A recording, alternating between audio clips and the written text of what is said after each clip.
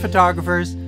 Have you been reading about NFTs and how they're selling for tens and even hundreds of thousands of dollars?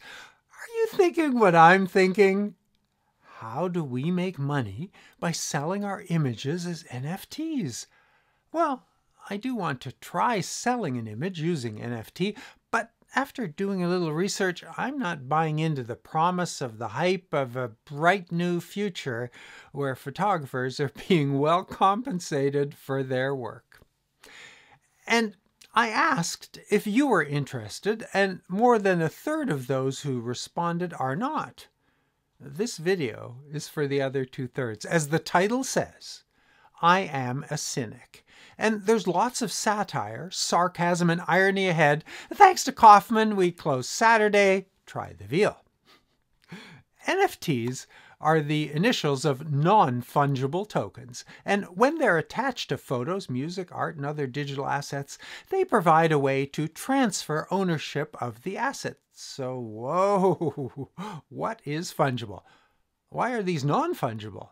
The fungible version of NFTs are ethers. That's the native cryptocurrency of the Ethereum platform. Ethers are similar to Bitcoin, which is the largest cryptocurrency. You can use the Bitcoin cryptocurrency to buy a car, like a Tesla, which costs about 1 Bitcoin. A cryptocurrency is a digital asset and is used as a medium of exchange. It is an alternate to what the cryptocurrency types call fiat currency. In this case, fiat means government decree, not an Italian car company.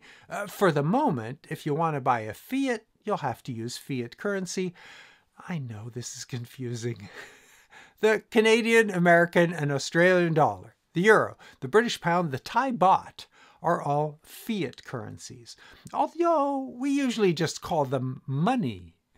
The term fiat currency is a term preferred by the crypto crowd, mainly so the rest of us have a term other than real money. Fiat has a mildly pejorative military dictatorship kind of connotation, but not when you're buying a car. So like fiat, fungible isn't a new word, it's just been given a new usage by the linguistically creative crypto crowd who are careful with their syntactical choices. Anyway, we're all having fun saying fungible. A non-fungible token is also a currency, but it's like a collectible version of the currency. It's kind of like a stamp. A stamp has a face value and can be used to send a letter. When you do that, the stamp is fungible. All stamps of a specific value are the same and completely interchangeable. But when it's a special stamp, a collectible stamp, maybe it's a unique stamp, it's no longer like other stamps. It has a value that's greater than its fungible value as postage. Now it's less fungible, maybe even non-fungible. I hope that makes sense. A cryptocurrency, like Ether, usually has several characteristics. It is not managed by a central authority the way the Federal Reserve manages the US dollar. The Ethereum system is instead managed by widely dispersed and independent computers called nodes connected to the internet. When a transaction involving Ethereum occurs, a large number of the nodes participate, validating and processing the transaction, or else it fails, making it difficult, hopefully impossible, to pull what my generation calls a fast one. A single entity cannot change the ownership of an ether. All the nodes must agree. The parties, buyer and seller, must both be valid and certified actors in the Ethereum space, with access to the passwords and keys required to access the token representing the ether and to safely transfer its ownership to another. Safe, but not perfect. Hackers, particularly when there's money involved, can be endlessly creative and resourceful. Read about forking Ethereum to learn more. Each ether has a database entry, usually called a ledger, which contains the complete history of that ether and all of the transactions it has participated in since its creation. That history, that ledger, is, or is also called, a blockchain. Every ether is part of one. The programming of the Ethereum system and the nodes who participate certify that a transaction is valid and is recorded in a secure and unchangeable way. Each transaction adds to the blockchain. In order to sustain the system, the nodes are operated by miners. Miners are compensated for processing a transaction. Miners earn, or more correctly, mine, ethers. Ethers are somehow created in the processing activity. Incidentally, miners are not generally underage employees, and mining is not a get-rich-quick scheme. But the compensation for processing, usually called gas, is widely distributed with tiny portions going to each node. Buying, selling, and creating NFTs all cost gas. Now, it isn't possible to accurately state what the gas for an Ethereum transaction might be, but from what I've seen recently, $100 US to create an NFT is a reasonable guess. It fluctuates widely based on demand, depending on how much gas you're willing to spend to have your transaction processed now. So $100 is an order of magnitude estimate. That means more than $10 less than $1,000. That is our first red flag, although no penalty is assessed. Ethereum's widely decentralized structure makes the system secure, as there are multiple copies of a blockchain which are all verified before a transaction can be made. The only way to determine the ownership or to change the ownership of an ether is cryptographically. There is no other record, no other medium of exchange, just the blockchain. Now, unlike Ether, Bitcoin's only function is as a cryptocurrency. Ethereum was designed later and differently, and it is not just, or not only a currency. An ether, technically an ERC-20, is one of the many forms of Ethereum tokens. The Ethereum system is, at its heart, a contract system, and the ERC-20 is a type of contract or token representing a cryptocurrency. Now, there's a whole rabbit hole now where I could explain ERC means Ethereum request for comment, as well as terms like proof of work and proof of stake. And that stake is in post in the ground, not the stuff that vegans avoid. This is a language minefield. We're not going there now. Anyway, the ERC-20 is fungible. Any ERC-20, any ether, is the exact equal to another, and they can be used interchangeably. Your 5 ethers are the exact equal to my 5 ethers, and while you can't yet use them to buy a fiat automobile, there are ways to exchange them for fiat currency. The Ethereum system supports multiple variations of tokens and types of contracts. This contract aspect of Ethereum makes it interesting and of value in many types of transactions, as developers can create contract types, ERCs, with a variety of programmable attributes.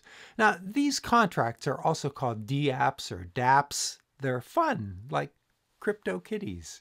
Read an article about CryptoKitties or about ICOs, initial coin offerings. Both should quickly cool your interest in NFTs.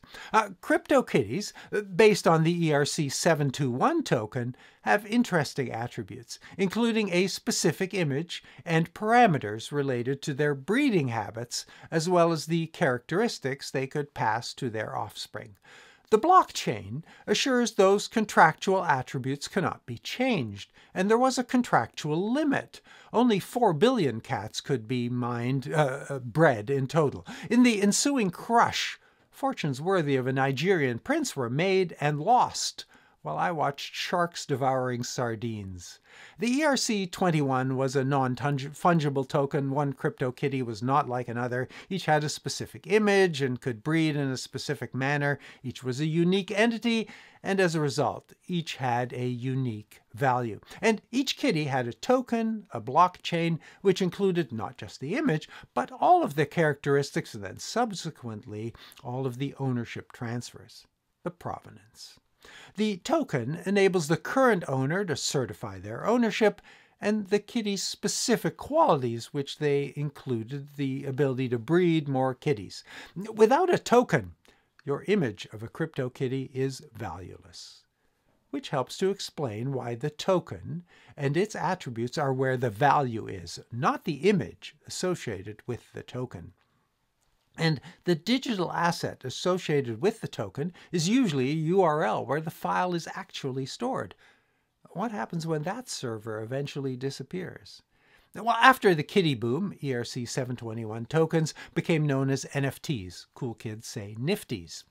Non-fungible or unique tokens, and lots of other ways were developed using these tokens as an indication of ownership, authenticity, and provenance.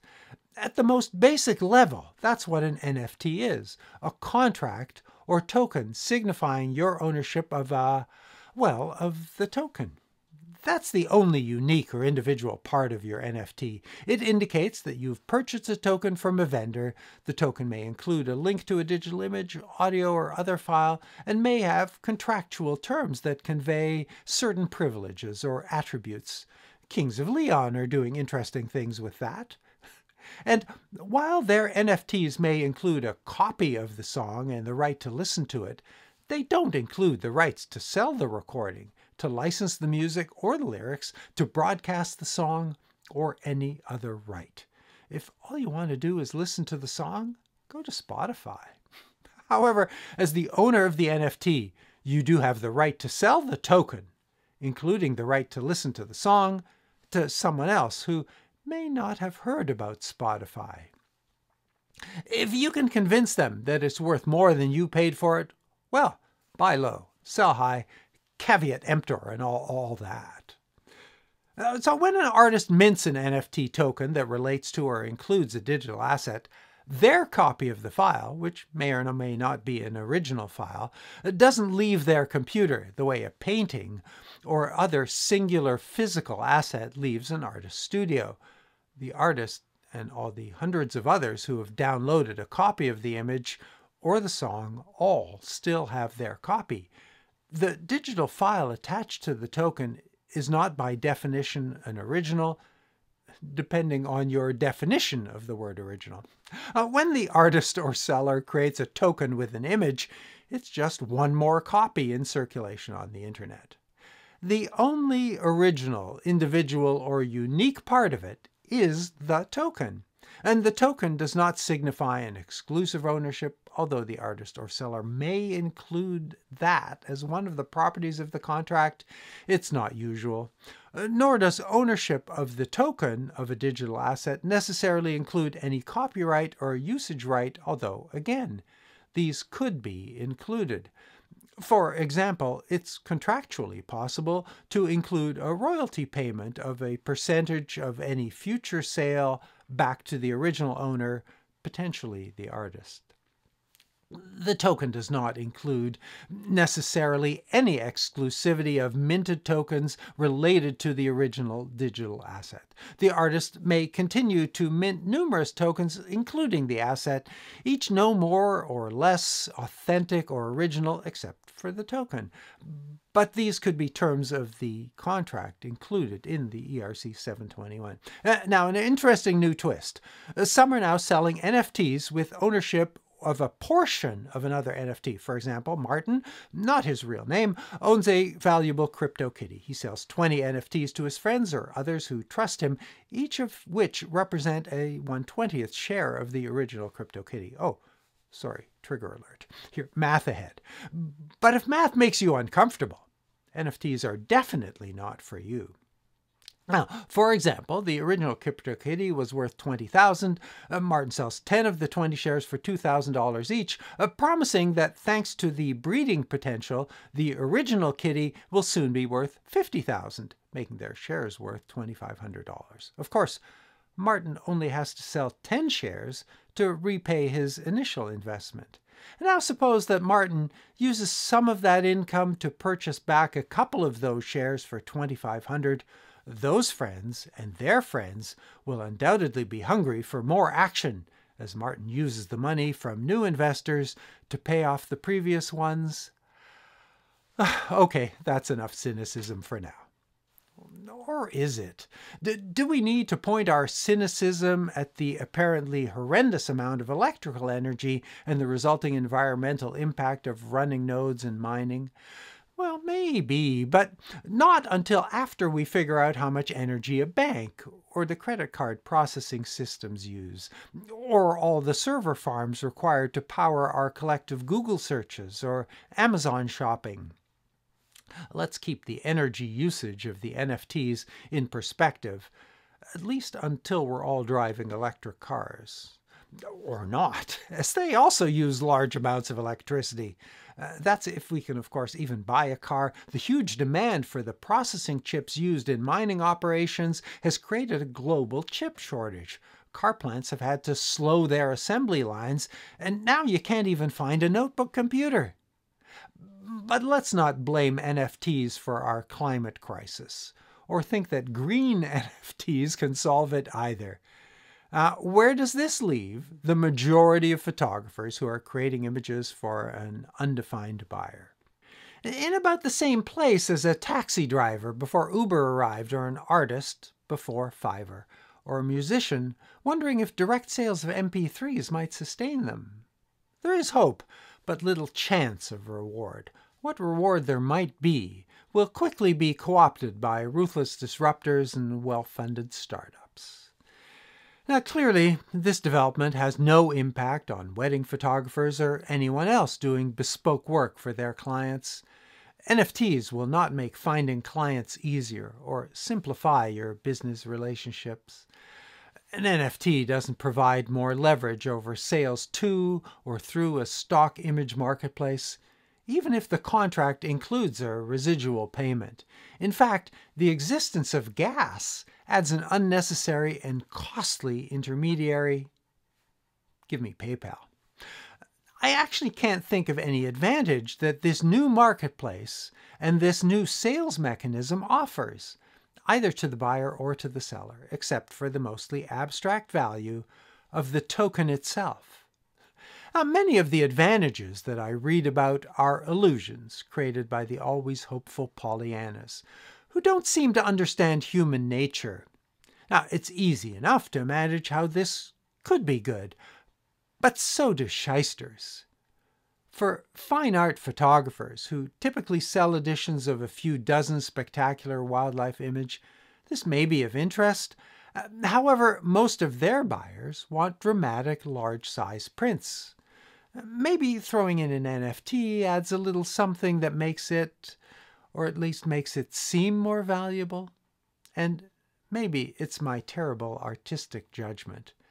But when I look at the images being sold as NFTs, or anything that's being sold as an NFT, artistic merit is not necessarily the criteria that adds value.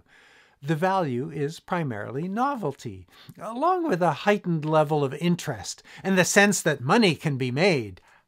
It has many of the characteristics of the classic pyramid multi-level marketing Ponzi schemes. P.T. Barnum was right.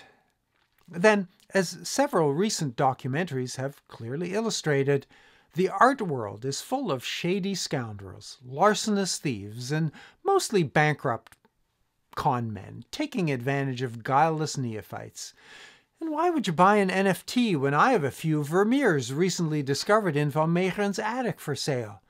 Please contact me at the email address below, but act now. Prices have to go up at midnight. Or just wait a minute while I NFT them. Well, all right. I've had my fun. Over to you.